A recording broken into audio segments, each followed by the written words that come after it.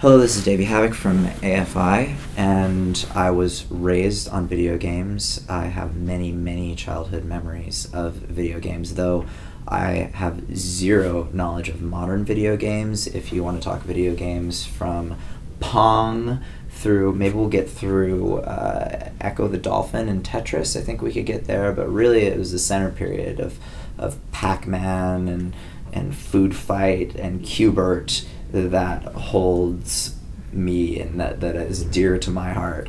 I have many, many great memories of that era, as it was the focus of my life when I was a child. I remember the first time I played Pac-Man. I was in Santa Cruz, and I was brought to an arcade, and it had just been released, and there was people swarming around the machine, and the quarters were up top, and I was just a little grommet, and my caretaker was playing the video game, and I was just fascinated and enamored, and she broke her nail.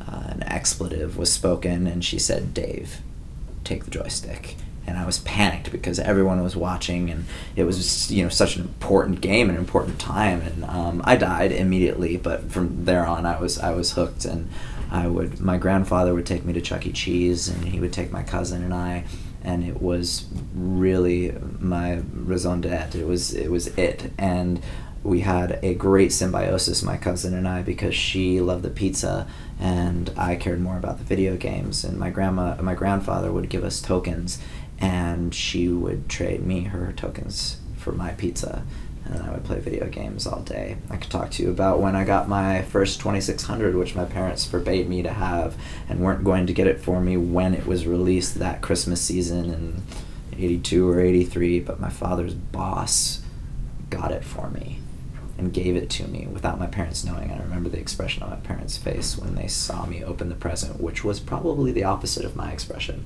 when I opened it. And I was a little upset because I thought at that time I wasn't really aware of technology, and though I had been playing Pitfall and Tank, when Pac-Man and Donkey Kong came out, I expected them to look like the stand-up video game for some insane reason.